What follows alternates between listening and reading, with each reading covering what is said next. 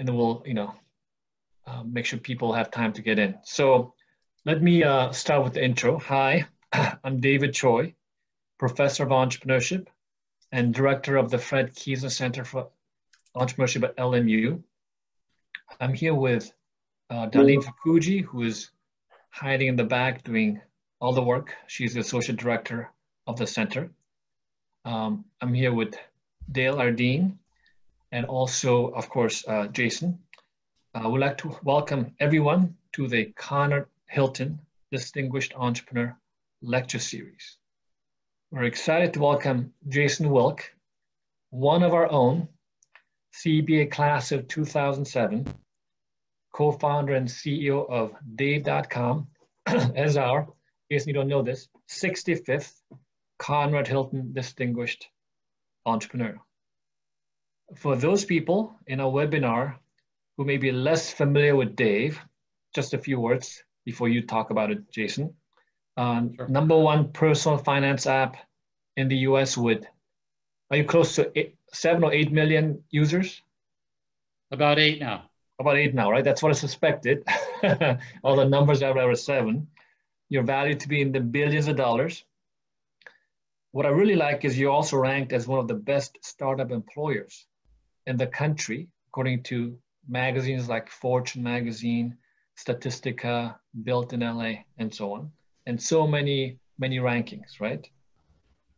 So our talk today will be in Q&A format. I'm going to start asking some questions, and we'll have some time for the audience to ask questions. Audience, please use the Q&A function provided by Zoom, and Darlene will read them out to us later in the program. So Jason, again, welcome and thanks for being here. Thanks so much, Dr. Choi. Great to be here. So, my goal is that we reveal all of your secrets of success with everyone on this webinar in the next 60 minutes. Is that okay? Sounds great. Okay. First of all, I want to ask you, as a student, you used to enjoy coming to speaker events at LMU. How does it feel all of a sudden to be the featured speaker? I can't believe it, to be honest. It feels really great to sit here over a decade later as one of the featured speakers. That series is something I remember pretty dearly, is sparking my interest in entrepreneurship at an early age. I will never forget those. One of them being the CEO of Public Storage. Oh yeah, I believe was one of the ones I saw, and the way he was describing how he built that company and the process that he used to come up with the idea, just it didn't seem crazy to me to build a company of that size and scale. He found a product market fit that customers needed. He built a great team around it and was able to scale the company. And I thought that was just really inspirational, even though it was a very simple message. Yep. So we're going to talk about product market fit and what you did in college. But for us to understand your even earlier background and to ensure to everyone that you're not from outer space because of your outrageous track record as an entrepreneur, I think it's fantastic. So please tell us in about a couple minutes about your background. Where did you grow up? What did you do when you were little or in high school? And how did you end up at LMU? Well, I grew up in Agora Hills, California, so I didn't venture too far away to college. Growing up, my passion was golf and music, and I ultimately wanted to be a professional golfer. And LMU was on a short list of schools willing to accept me into a Division I program, and I was lucky enough to play on the golf team at school. I was, I think, one of the worst golfers in the history of Loyola as far as my scoring average goes. As my last couple of years of school, I definitely started to shift more towards my focus on entrepreneurship and taking more an interest in business from golf. But it was what really led me to the school, and it was a wonderful experience for the 4 years. So at LMU, you got started in a startup. And I think your first one was something called One Day Sport, right? Yeah. It just started in college. Could you talk about One Day Sport and what it was, and I think you ended up selling it in around 2008. That's right. So that idea came when I was in my study abroad. Actually, I was doing the exchange program in Beijing, and while I was out there, my focus was, given it was my first time not having to pay so much attention to golf, I really wanted a goal of starting a business while I was over there. And the idea was that I really loved this website called Woot.com, which was this early site from the 2000s, which would highlight one electronic product for the day. And for 24 hours, they'd offer some crazy deal until it's sold out. And if you didn't buy it that day, the next day was another brand new offer. And so I thought, given my knowledge of golf, that there was this real opportunity to offer people a product that was at least 6 months off the shelf or even older, but offer that at a really steep discount. And so I started this company called One Day Sports, which took the same model where we'd offer one golf product at the lowest price in the country for 24 hours. And if you didn't buy it that day, it was gone forever. And so it really created a sense of urgency to want to log onto the site every day. And through this sort of flash sale model, we're able to gain a lot of traction. One Day Sports was one of the very early players in this daily deal space, and ultimately ended up selling the company way too early. It was enough money to travel the world and figure out what I wanted to do next, but that industry ended up exploding after I graduated, and that, the rise of Groupon and tons of these other companies that built multi-billion-dollar businesses in that same exact model. So, too early, but a good lesson that if you really stick to an idea and are willing to have passion around it long enough, that you will see your time. You mentioned travel. I remember we were connected on Facebook for, I don't know, 12 years or whatever, but I remember you do travel a lot, right? You have a lot of pictures from a lot of different places. Yes. Okay. I'm going to talk about the 145, but you also got involved in another business, a righty board. It was called initially Whitey board. Yeah. And you got involved with that with a couple of LMU alumni also. That's right. Could you talk a little bit about that and how you got involved with that business? Yeah, that one was a friend. This guy Sachi. He was another student of yours, Dr. Choi, and he was in love with going to the library and writing all these different option equations on these whiteboards. And he really wanted to bring a whiteboard to his house, but these things were like hundreds and hundreds of dollars. So he was trying to figure out how can we, get some kind of cheaper version. And I had just really, ended my study abroad. I was a little bit out of school, and I thought maybe I could email my connections over there to figure out if we could make some kind of, my idea was to take some kind of a sticker and then have these guys make a much bigger machine. And I found a manufacturer that was producing these little Disney stickers that had the ability to write and erase. And I said, could you guys make us a 4 by 6 foot version of that? So they retooled the machine and figured out how to do it. And I helped set up the whole business and funded every dollar of it, brought in investors to it as well, and then let that company kind of sail off onto its own. So early co-founder, helping to get it off the ground for sure with some smart guys. I remember Sachi coming to my class and saying, "Hey, Professor Choi, I got to take 2 weeks off." Like, what? And he says he's got to go to Hong Kong and work with a manufacturer, right?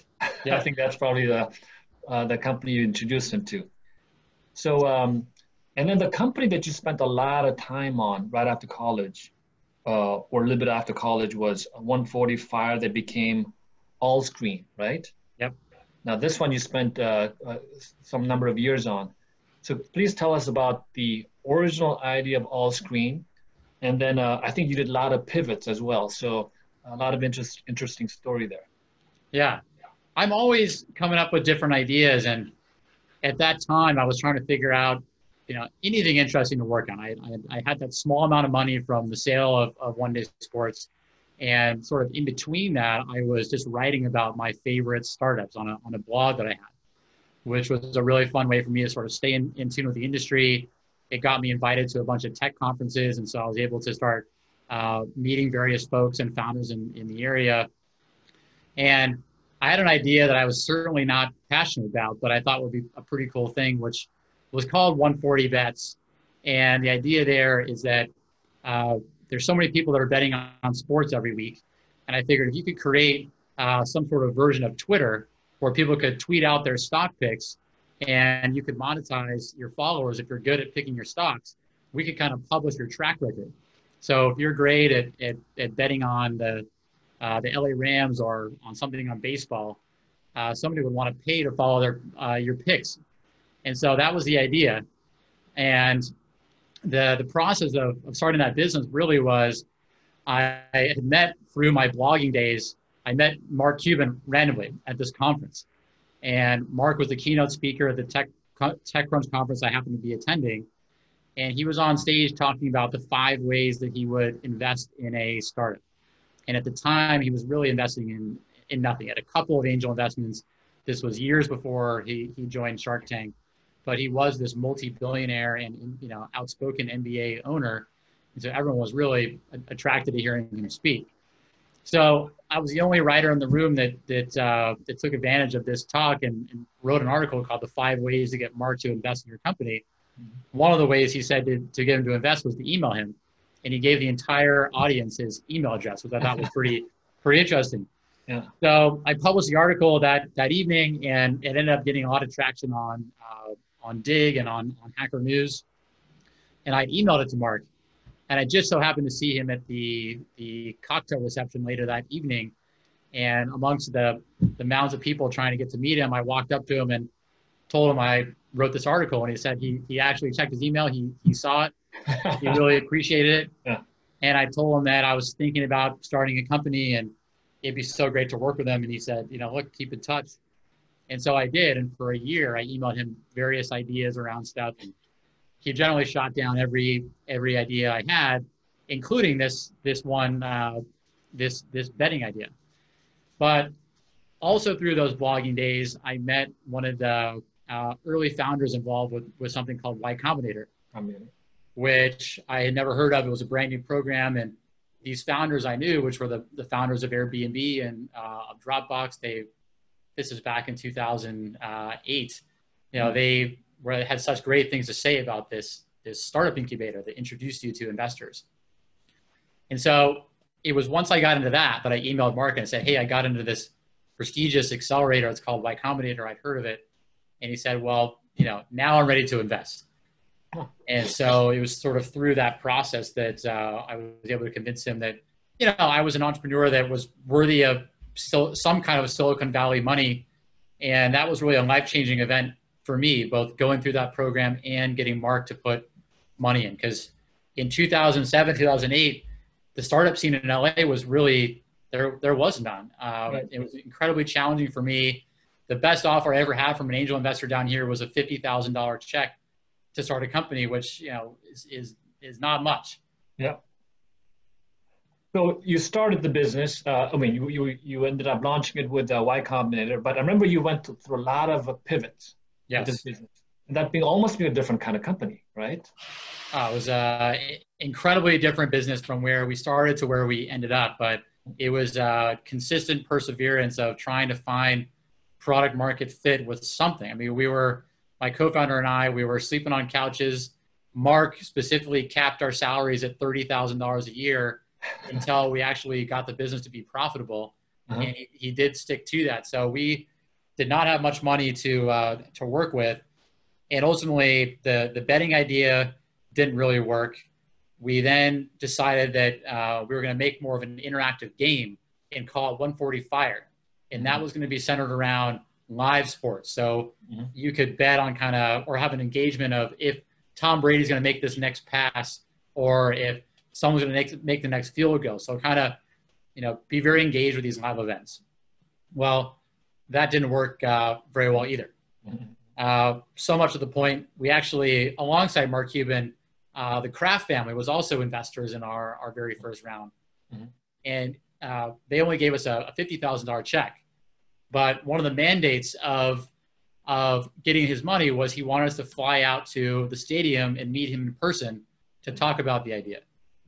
And so we got to meet in person with the Krafts. And Jonathan, specifically the son, who really was running the show, even though he was the one driving the investment, he ended the meeting telling us that our idea was not very good and that it probably was not going to work. Yeah. And I said, well, you know, I think it's going to work. I said, why don't we ask someone else in the organization? And he called up his head of business development for the Patriots and said, do you think this is a good idea? Have you heard of this 140 Fire Company? He said, yeah, I've heard of it. I think it's cool. I think it could work. And Jonathan said, famously, would you put your job on the line for it? And the guy said, well, no, I'm not going to put my job on the line. Of course not. And so Jonathan's like, you see, I told you so. It's not a good idea. Anyways, so we flew back to LA. That idea didn't work out. And somehow we figured out that it would be a good idea to try and sell the same technology to advertisers, because we're like, hey, we have this cool overlay, this cool technology to let people engage and pull on stuff. Mm-hmm. And maybe we could help make advertising better, because right now you watch a 30-second commercial on TV and it's a boring experience. In the mid 2000s, we're seeing the rise of sort of these online video ads on YouTube and on all over the web. So we figured, why not add cool like polling and engagement to those ads? So we partnered with Coca-Cola, luckily, in a partnership, and we ran an ad over one of their Coke ads that said, what's your favorite Coke? And it had an explosion of engagement. And it was like over 50% of people who watched the ad actually polled on which was their favorite Coke. So it was like unheard of type of engagement for typical advertising. Mm-hmm. So then we spent a couple of years going to advertising agencies, really trying to sell in this technology. And even though we had this amazing results, it was such a age-old industry of mm-hmm. kickbacks and all kinds of tactics from big companies with huge sales teams, and we just could not compete. We finally found reprieve in that the technology that we had was useful for media companies like CNN and MTV and Nickelodeon and all these guys who wanted to have more things to sell their advertisers, and also they wanted more ways to drive more viewership of their videos. And that ended up being the business we ran with for years, and it became an Inc. 5000 top 50 company. We got the thing to 20 million of revenue. We had almost 7 million of cash flow in the final year that we sold it.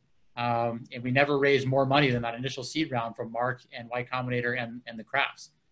So it was an awesome experience of true grit to get to where we ended up getting to. And we never wanted to give up. We just had faith that we were going to finally get the right model. Oh, that's a great story. So how long did it take you from, I don't know, when you started, I don't know exactly when you started, till you thought you had the right business model figured out? So we got the team together in roughly September of 2009. And I don't think we actually quite figured out the business model until 2013. Oh my God. It was a long time. We made little amounts of money through the various projects we were trying to do. And yeah, Whitey Board certainly helped keep me afloat during that time for some needed salary. Yeah. But it was a long process. But so did you during that process ever get discouraged and think, man, this is not going to work out? No, I never did, because ultimately I had an amazing relationship with my co-founder, who was like a brother to me, and we developed this incredible partnership over the years. We, in our free times, we would play tennis together. He would go on vacation with my family. He's best friends with my fiance, and we truly enjoyed the hard work of trying to figure out what the right idea was going to be. Money was not.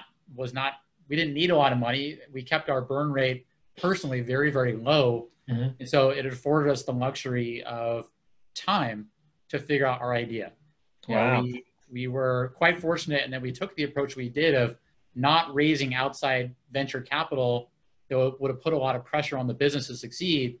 And so we were kind of afforded on our own luxury to take our time to build the business that we wanted. Well, yeah, I thought that maybe during that process you might have gotten a little discouraged, but it's you must have some inner strength or positive thinking. I don't know whatever worked for you. Well, I think golf certainly helps. I mean, it's such an up and down sport.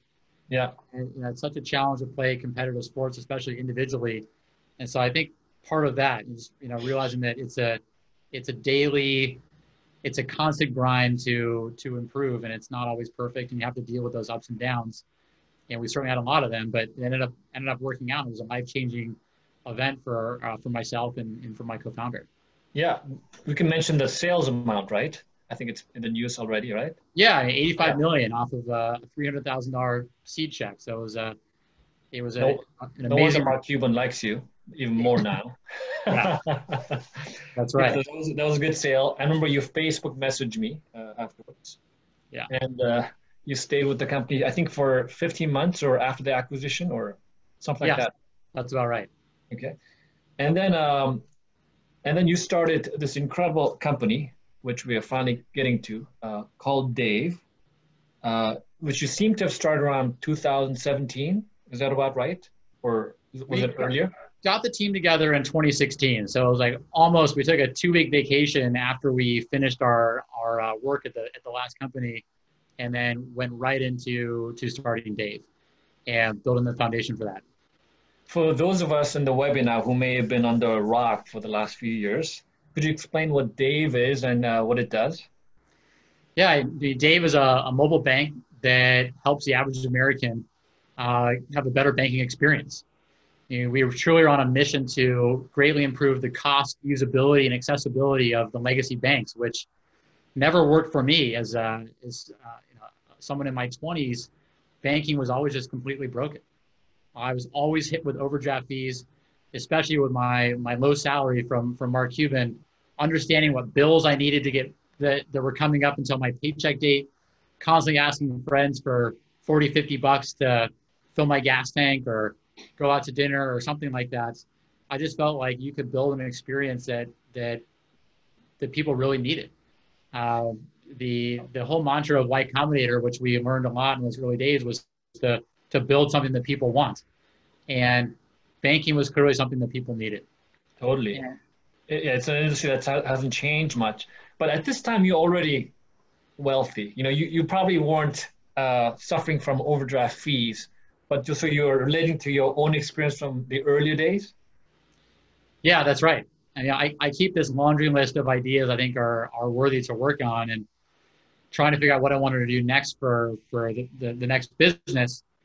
I really wanted to go after a major industry, and consumer finance, with a lot of the early invention of these tools that allow you to connect to people's bank accounts. There's a lot of these banking as a service products that allow you to offer some of these financial tools, like offering a debit card and true bank accounts for people. The tools were there to start a disruptive company. What I felt was really missing in the market was the right marketing angle and the right brand that was really was people were waiting for. And so instead of just launching a new type of consumer bank, we started with a product called Dave, which helped people avoid overdraft fees. And the reason we started there is because reading Reddit, reading all the popular social sites, the biggest thing that people are complaining about with their bank is overdraft fees. $34 you get hit with these things, and it adds up. And I certainly was one that was a victim of hundreds and hundreds of dollars per year of these fees. So I felt like if we started there, we could really build a relationship with customers, and from there you could really sell them into wanting to open up a bank account. And that's where we started. So from the very beginning, you meant to get into the banking industry, not just solve this overdraft problem. That's right. That was always the plan. But I generally believe that people don't wake up in the morning wanting to open up a new checking account. It's just not that attractive of a proposition to go set something up. Mm-hmm. But if I could offer instant relief of an overdraft fee for you and help alert you about upcoming bills, that would be a great way to establish a financial relationship with somebody, and then say, hey, how about this no fee checking account from Dave? And that just happened to work out very, very well. We can acquire millions of users with both different avenues. It's interesting. I mean, we know banks make tons of money from overdraft fees, $35 billion or something. And we just didn't do anything about it until you did. Yeah, that's right. I mean, we really did invent an industry. I mean, we're now seeing that there's lots of these new pop-up kind of challenger banks, some valued incredibly high as well, that they now offer a Dave type product of a free cash advance to get yourself gas, groceries, and everyday essentials. And that's now table stakes in the industry. And Dave invented that almost 4 years ago now. Yep. So I think this is going to be a good lesson. So when you were testing this, did you build an MVP like we teach students that they're supposed to, or how did you test it, and how good was your MVP, or how minimal or complete was your MVP? It was pretty minimal. I mean, we did have we obviously had a great brand we built out, but the product was incredibly simple, and that you could connect any checking account. So come to us with a Chase or a Wells account, whatever you want. And within seconds, we can predict a few bills for you, and also offer you $100 of a cash advance for free. Yeah. And the product worked. It was a super MVP, so much to the point where we felt like if we added too many users to it, that the whole thing was going to fall apart. And so 2 months after we launched the company, we decided to rewrite the entire app. We're like, this clearly is going to work. We know exactly what it costs us to acquire a customer, which is a very attractive number.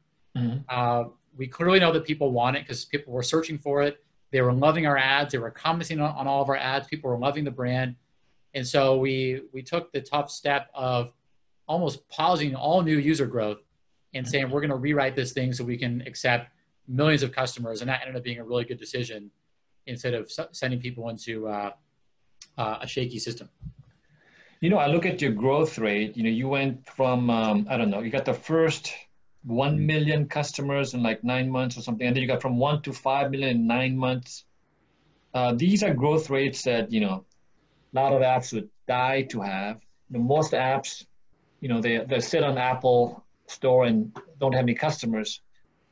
What kind of growth marketing or marketing techniques did you use to get so many users? We were willing to do what major banks were not willing to do. And I think that's why we were able to get such great adoption. Even today, if you look at a Chase or Wells Fargo ad, these things are very buttoned up, polished. Someone has spent millions of dollars thinking about it, but the general consumer they are so immune to seeing advertising like that at this point. And so we created this new type of format, which is now quite popular, where it's real people in real formats. Most of our ads are shot on phones, or at least it looks like they're shot on phones. And being one of the first players to do that, and definitely the first player to do it in the consumer finance industry, we're able to just scale to the masses because people have never seen a brand do anything like that in such an age-old, boring industry. You know what I find interesting when you said you were thinking about going to banking and doing this, other than, well, I guess you had started in the B2C business, but during the all-screen days, you focus on B2B business, right? Yeah. And of course, you never worked in banking, which is a very complex, actually, regulated industry. So what made you think, I'm going to kick butt in banking? Well, you and every other investor I pitched on the seed round felt the same thing. Yeah. People knew we were good in the advertising industry, so naturally people wanted to fund us to do something else in that. But I'd spent so many years trying to crack the nut on a B2B business that I really wanted nothing to do with building another sales team, at least for the next company. It's challenging to build sales teams and go to talk to.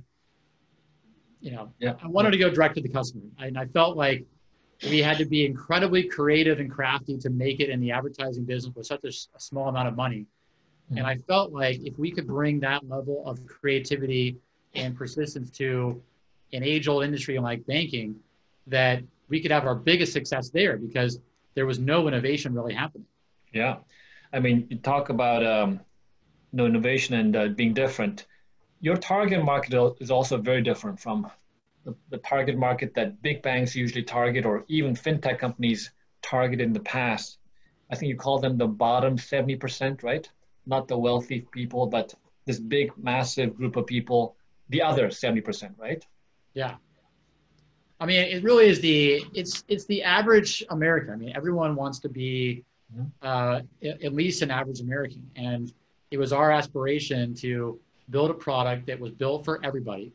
Mm-hmm. And whether you make $10,000 a year or whether you make $500,000 a year, we wanted to build a great experience for that customer. It just so happens that 90% of the people in this country make under $100,000 a year. Mm-hmm. And so that to us seemed like the right market to go after. Mm-hmm. And banks weren't thinking about building product for those folks. They're thinking about private clients and how much money do you have and getting you into their investment products and major mortgages. But there is a real business in actually helping people. And it is certainly one that's novel and we felt like was largely ignored. Yeah, that's amazing. So going into your specifics of your product, so you offer basically budgeting help. You offer advance of $100, right? Yep. Side hustle, basically income creation opportunities, which banks should have offered actually. If you think about it. Allow people to improve their credit scores. And then you ask for a tip based on satisfaction. So what am I, anything I'm missing? I believe that of course our checking account. So that is really the main things there. Yeah. And the question that everybody asks, so how do you make money? Well, what most people don't know on banking is that every time you swipe your debit card out there, MasterCard and Visa are getting paid for that. And then they in turn are sharing that revenue with whoever issued the card. Mm-hmm. And so Dave shipping millions of debit cards, every time somebody swipes their debit card, MasterCard pays us about 1.5% of that transaction. Mm-hmm. So for every $100 you spend on your card, Dave makes about $1.50. And that is the primary way we look to drive revenue both now and in the future. We also make money on the cash advance feature through optional fees like tips. Because we felt like instead of banks who charge you $34, if we let the user pay what they think is fair, that seems like a better proposition. And on average, about 50% of people pay us something. And well, we weren't expecting to make any fees off that. It's been a really nice business for us to let people pay what they like, and it really aligns our interest with our customers. We also make money from our job opportunities. So we market jobs at Uber, Lyft, Instacart, DoorDash, and about 20 other opportunities like work from home. And we get paid sometimes a referral fee on those, but not necessarily all of them. Mm-hmm. Okay, great. So the company's called Dave in part because I think you want to have a different kind of feel, right? And you want to have a very friendly name. That's the reason for the name Dave? Well, there's a few different reasons. One, Dave, yes, I mean, it was supposed to be this name that you're incredibly familiar with because we wanted to be this family or friend member in your pocket that's giving you financial advice and is giving you that $50 when you need it, as opposed to borrowing from the real version of Dave. Mm-hmm. So that was kind of the initial thinking around it, but also it has a much larger meaning in that we're going up against the big banks and their big fees. So David versus Goliath is really the underlying marketing story there of what we're trying to accomplish. Yeah. So I know you work also with banks, but do certain banks, directly or indirectly or secretly think of you as a threat, maybe? I think they do to some extent, although I really do think they're still focused on their cream of the crop type customer that's depositing hundreds of thousands of dollars into their bank. Mm-hmm. I still don't think they've quite figured out with their huge bloated cost structure. I mean, Bank of America has 25,000 web developers. They have tens of thousands of bank branches. I mean, this is an expensive company to operate. Mm-hmm. And for somebody who is making under $100,000 a year and going negative on their account, their ability to make money off those customers comes from charging insane fees. Yeah. So, I think to some extent they envy our ability to use all these next generation software tools to be a lean shop. I mean, we had 8 million customers with a team of 160 people. That's a far cry from 25,000 people. JP Morgan employs, I think, 300,000 people in this country. It's astounding how many people work at these places. Though, by virtue, Dave has a huge advantage in that we don't need to make money by charging extraordinary fees. We can make money by being on the right side of the customer. Yep. I'm thinking though, if somebody is like Dave customer and also let's say a Wells Fargo customer, that customer probably has more loyalty to you than to the bank because all the interesting services come from you, right? Yeah. So in a way, you're capturing the customer more than the bank is, right? That's right. We're trying to be much more of a daily financial habit for 100 million Americans. It's the business and vision that we have. And the only way we're going to create that financial habit is to create products that are helping people that they engage with. And that's where our concept of telling you about your upcoming bills that you don't think about, telling you the next time you get paid, letting you know how much money you can spend until you get paid next. Those are really crucial things you want to check in on every single day. And we think there's lots of other ways we can continue to add to those daily products that help people as well. I want to open up the floor for some questions, but I want to ask a couple more. So, you're helping a lot of people that have been sort of neglected by the industry.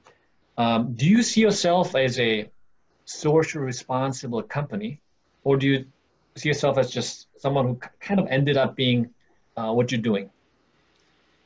Yeah, I do fundamentally believe we're a socially responsible company. I think that we really stuck to that mission of being a helpful and decent company for our base. And even from very early on, if users do tip us, which is completely voluntary, we partnered with 2 organizations, trees.org and Feeding America. So every time you tip us, depending on how much you tip, each percentage we plant a tree or give away a meal to a family in need. And even though we're helping customers who are also in need of funds, it's been amazing to see the reception of that as Dave has planted 30 million plus trees and given away tens of millions of meals to people in need. So there is a really social, responsible side of the business that we feel really good about.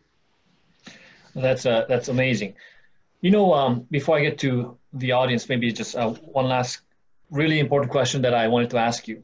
So, there are very few people who've been successful in 4 businesses in a row. And you're one of the few people.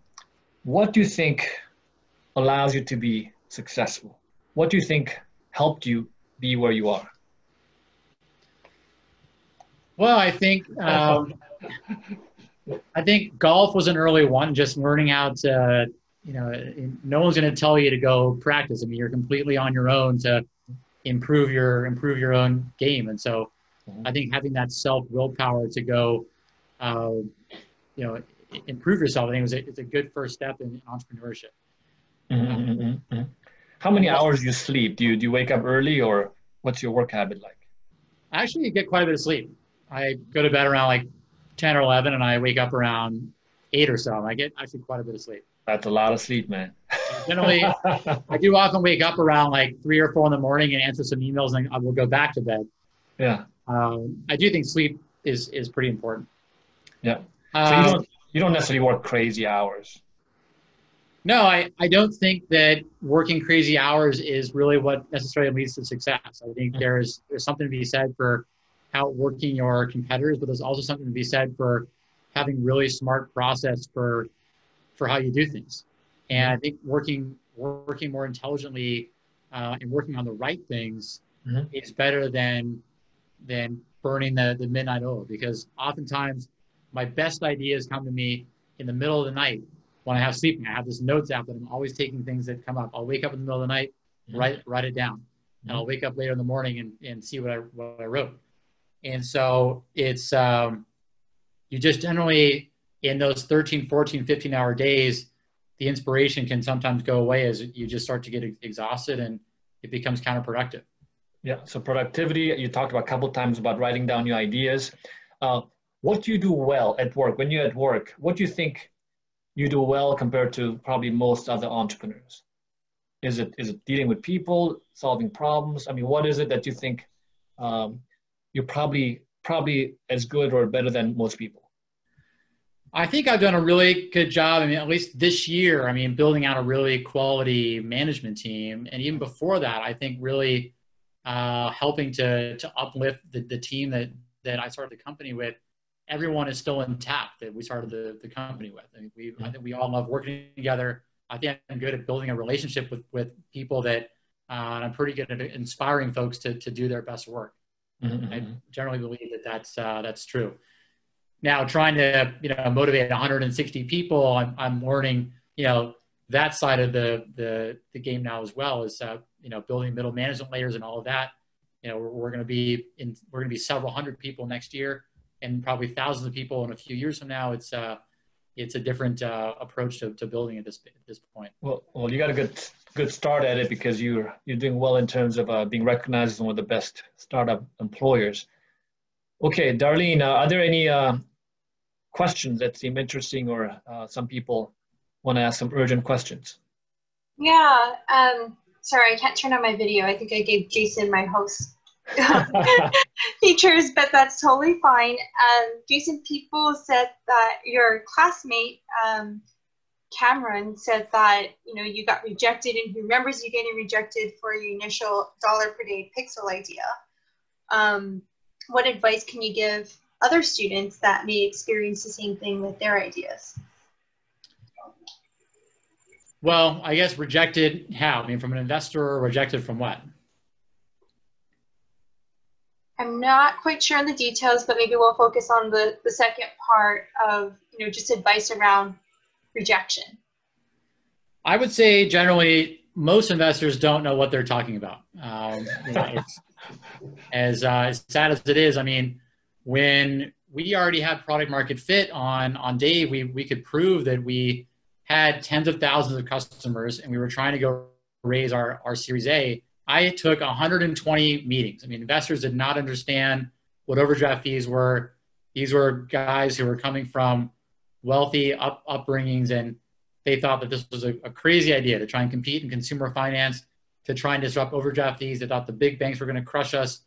And so you just can't listen to that advice. I think what you have to be willing to do is put yourself in a position that you can continuously work on an idea and work on it in a full-time way that you can really see the idea fully develop. Because in a world where the smartest people in the world are competing with you to come up with the next great idea, putting a couple hours a day is not going to be what it's going to take to get it done. So I truly believe that any idea can be expanded to eventually work. And even though the first idea may not be the one that investors like, if you stick at it, just like my second company, if you're full-time on it, you're going to figure out different ways to pivot. And if you listen to customers and you talk to people, you're going to find something that works.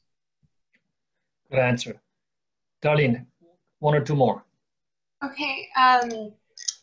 People kind of want to know the future of Dave, and maybe how you're going to address some of the challenges, maybe some around technical challenges, or even data breaches. And I know that's kind of ambiguous, but feel free to answer it, because there seems to be a lot of questions around. Maybe just the future. What do you think of the future of Dave? Yeah, the future of Dave, for us, the challenges will be continuously trying to innovate in this industry.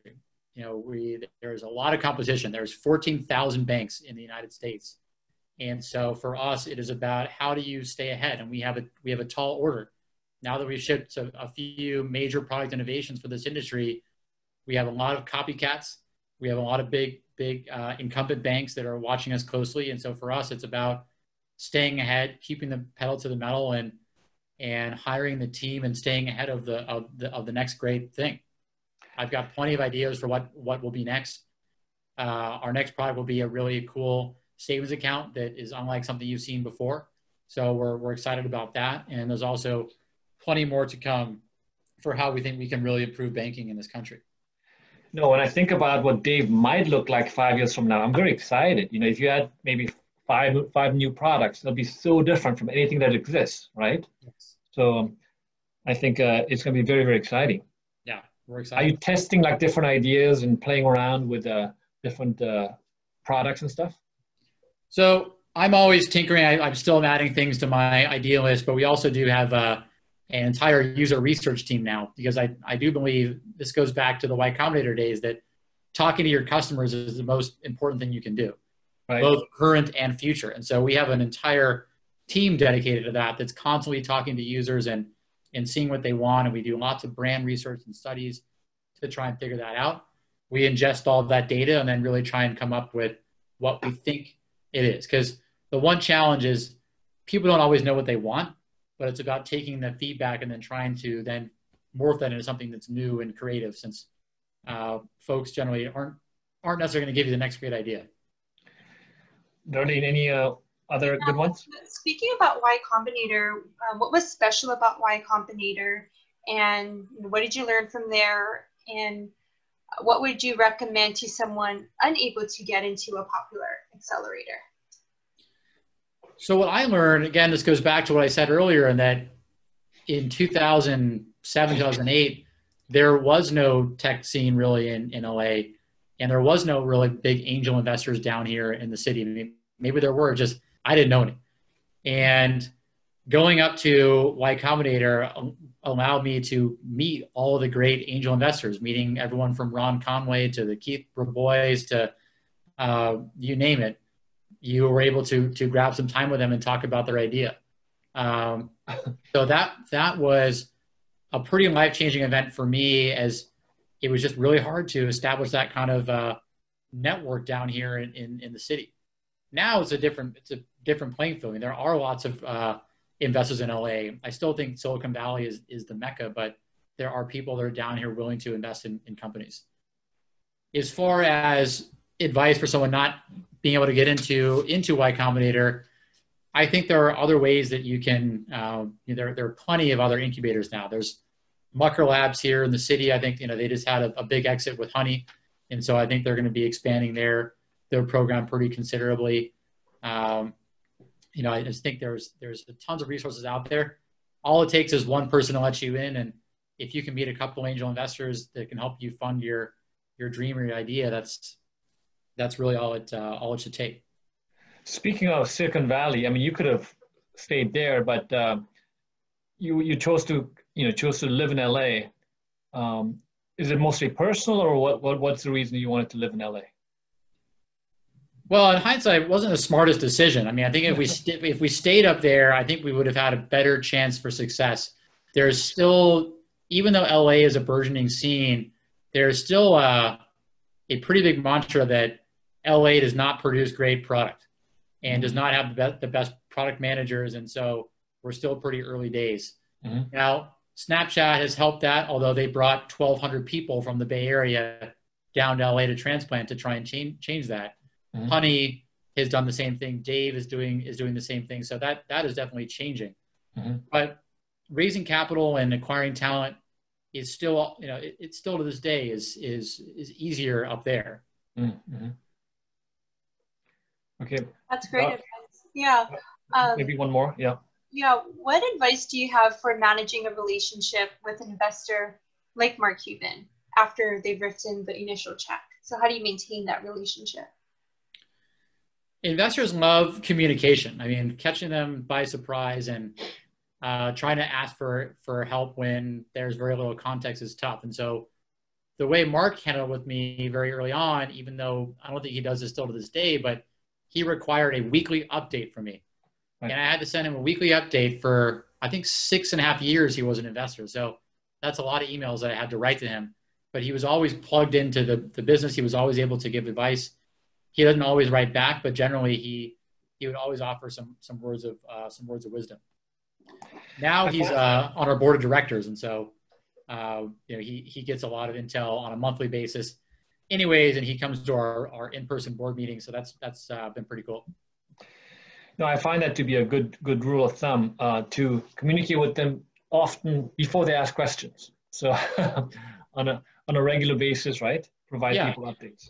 Even a few bullet points is helpful for folks to stay involved. At least the ones that have a meaningful check into you. Yeah. What's the hardest thing? I mean, what's the hardest thing about starting and running a company? Did you find?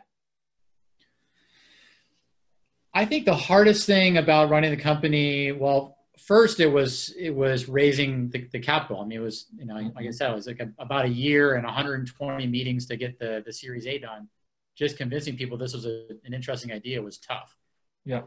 But most recently, the last couple of years, it's really building the team, and people are the lifeblood of the company. And with that comes challenges, recruiting, making sure you have the right people on the team. You're not always going to hire the right or the best people, and that comes with challenges. Retaining your best people, hiring and manage the team, like all the people side becomes most of your work as the job grows. Yep. And how do you tell if, especially for a mid-level to upper level executives, how to tell they're good? I mean, just through interviews, or do you do extensive background check, or what do you do? I find myself, I do a lot of reading. I mean, I'm reading Harvard Business Review. I'm reading as many books as I can around hiring and management. There is a wealth of information about there. I also have an executive coach that I use now that I've been working with for the last year, which is very helpful. And so how do you know? I mean, it begins with a great interviewing process. I mean, rigorous sets of questions that and an interview schedule that you can pass on to multiple people on the team. Just understanding how to interview people correctly is a good first start. But I will say, if you see things not working out, firing fast is always a good idea. Yeah. Good point. Darlene, any more interesting questions? Yeah, on that note, people want to know specifically, what are the books that you read or recommend? Oh, interesting. Let me see. I've got back here. Well, let's see. I mean, Measure What Matters is a great book about doing objectives and key results. So that was actually written by John Doerr, who was one of the founders of Kleiner Perkins. And that early, I mean, he built that system at Google, which effectively helps you measure your quarters and quantify what is important work to get done. So effectively, most companies in the olden days would have major kind of yearly objectives, but this sort of takes those yearly objectives and breaks them down into quarters. And then on those quarters, how can you create milestones that are measurable? So if we want to launch a new savings goal, there are 5 things we need to accomplish this quarter, which we can measure that allows us to know if we hit that goal successfully. So I would say that's a good book to read. On that front of hiring, there's a book called, where is it? It's called WHO, WHO, is a really great book on interviewing people, which I think, if these interview tactics are used on you, it could help you in applying for a job somewhere. But, I thought that was a really nice overview of hiring. I also like to read stories about entrepreneurs. So Richard Branson has a great biography. Sam Walton has a great biography on building Walmart. You start to see how it's not crazy, these ideas these guys came up with. They all started pretty small, and were able to create these replicatable models to build these businesses. Not too different than the early speech I heard from that public storage CEO back at LMU over a decade ago. One of our audience members right now, who's a CEO himself, asked a question: do you belong to any organizations or networks? How do you network with other people? I'm a pretty bad networker. I pretty much keep to myself most of the time. I'm much more of a believer. It's better to know the right people and not everyone. And so I've really focused my time on building relationships with some pretty serious key people in my life and develop those relationships versus being someone that I know thousands of people.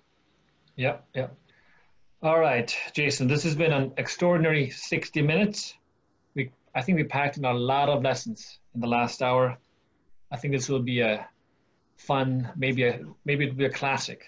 I know the business world is very impressed with you. People talk about you all the time. We at LMU are impressed, but also incredibly proud. So want to thank you for joining. Thank you for doing this. And want to wish you the best in with Dave and everything else that you do. Okay. Thank you very much. I'm a proud alumni. I'm very thankful of going to Loyola. That'll be my first and last college I attend, and it was a great experience. Yeah, yeah. All right. Again, thank you. Thanks everyone for joining. And this concludes, because time is up, the 65th Conrad Hilton Distinguished Entrepreneur Lecture Series.